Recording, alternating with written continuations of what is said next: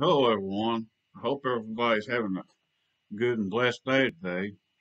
And I'd like to welcome you all to Mitch Smith Bible Studies. And I ask y'all, if y'all haven't done so already, I ask y'all to please subscribe to us and share us around. But I'm going to be sharing a dream with y'all today. And this happened right around February the 15th of this year, 2022. And but it's all got to do, about believe things I believe is is repeating already, and things that's going on, and but it starts out, this dream. It reminds me of the book of Jeremiah, and you can find about basically what I heard and seen in the first chapter in the book of Jeremiah. Uh, but it starts out, this dream that I had. I heard a voice, and it said unto me, "Seething pot." That's all the voice said.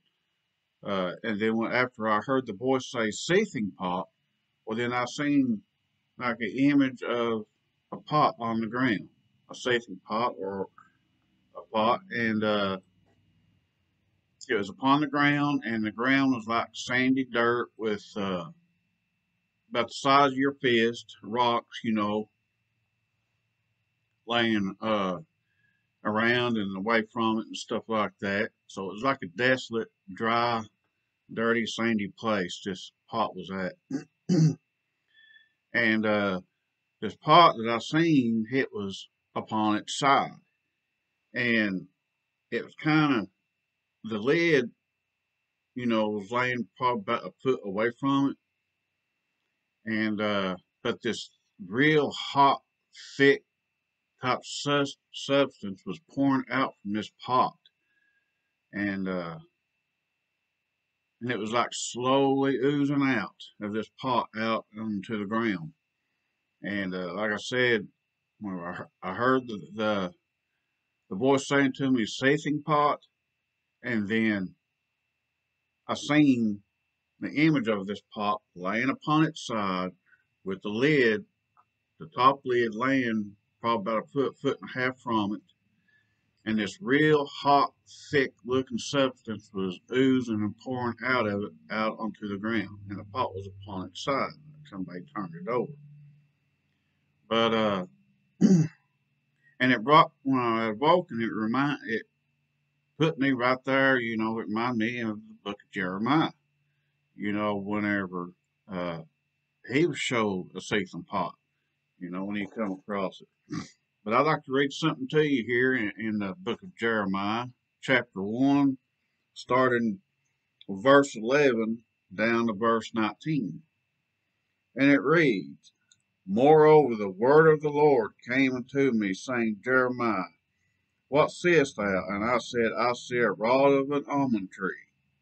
Then said the Lord unto me, Thou hast well seen, for I will hasten my word to perform it. And the word of the Lord came unto me the second time, saying, What seest thou? And I said, I see a seething pot, and the face thereof is toward the north. Then the Lord said unto me, Out of the north an evil shall break forth upon all the inhabitants of the land.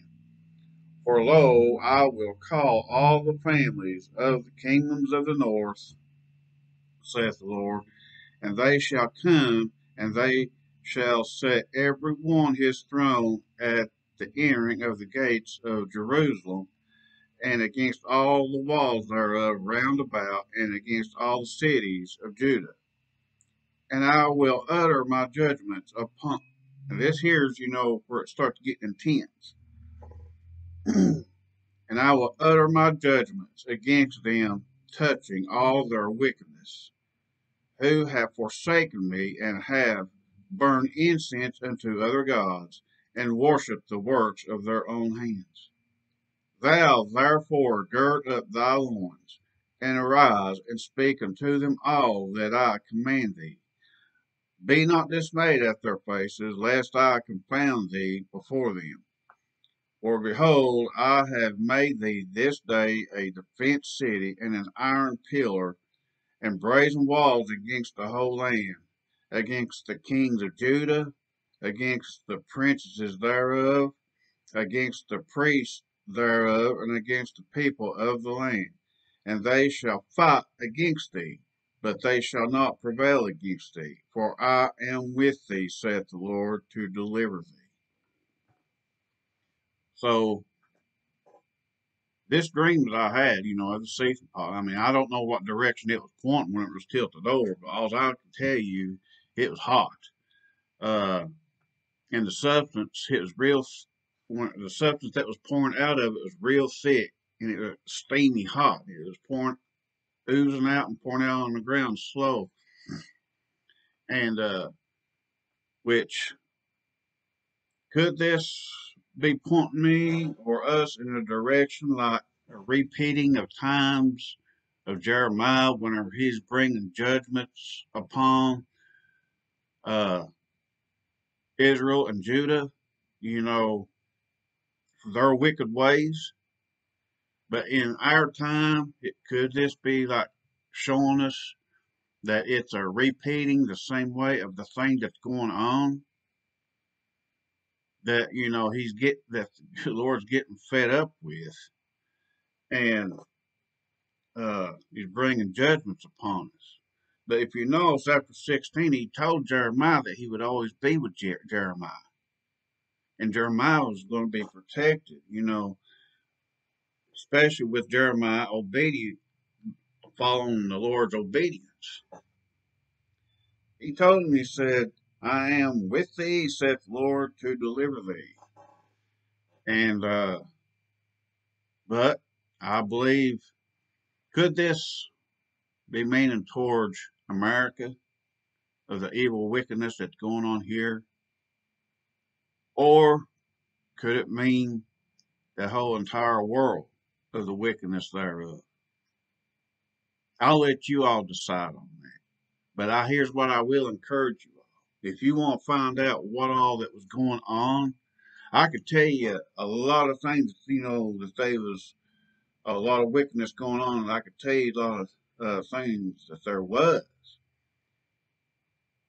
But I would like to, for you all to read it for yourself. And don't take my, say so of it, but take what the good book here says and read. Start there in the first chapter in Jeremiah, like in the dream, it pointed me to the first chapter, and it pointed me to that. And I know a lot of the wickedness and false gods that they is worshiping and doing. And I would like to encourage you all to pick up your Bible and go to the book of Jeremiah in the Bible and start from there. And I encourage you all to do so. Because for the Lord, he sent Jeremiah to tell these people that they need to turn from their evil and wicked ways. For if they didn't and continued on the wickedness that they was doing, they was going to be judgments brought. I believe that's, that's what he is telling me. I have my opinion about it. But again, could this be meaning America itself or the whole world? I'll leave you all up to that, but I have my opinion about it. And but he was bringing judgments upon the land because he is fed up with it, and he is sending Jeremiah to go tell them, they need to turn from their evil ways. For if they didn't, the Lord's going to bring judgments. And Jeremiah, he obeyed. No matter what Jeremiah went through, he went through some rough times when he was doing this, but the Lord stayed with him. And if you notice, down towards, after you get down through the 17, 18, and 19 verse of chapter 1 in Jeremiah, that will tell you right there, if you stay obedient to the Lord and stay on the Lord's side no matter what comes, He'll protect you from it. But you got to accept Jesus into your heart if you ain't already. Now, I don't know what all's coming. I'm just telling you this dream and pointing you to where he pointed me to share with you all. You all go to the book of Jeremiah and start reading it for yourself. And don't take my word for it. Just take what the good book says, what the Bible says, and what all the wickedness that was going on. But I just wanted to share this with you all about the dream I had about the seething pot. I had a voice in the dream. I had a voice speak out into me. It said seething pot. And then I seen an image of this pot laying upon its side. And those kind of rocks about the size of your fist, scattered about. But this pot or seething pot, it was turned upon its side. The lid from it was probably about a foot and a half from it. And there was a hot substance oozing out, pouring out upon the land. That tells me, you know, it's reached its boiling point and it's fell over and something's coming. But the only way to be protected from it and uh, is to follow the good Lord.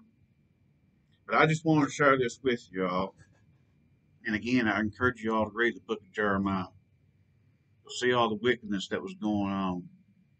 And I believe America and all these other nations needs to turn and wake up. I believe the good Lord's trying to wake the church up. And I want to say, remember to pray and pray daily and give the good Lord the praise and glory he so rightly deserves. Give thanks to Jesus Christ for what he did for us upon the cross and the shed of his blood for us to give us a way out. And I want to say God bless to you all. God bless to y'all and your all's families and be safe.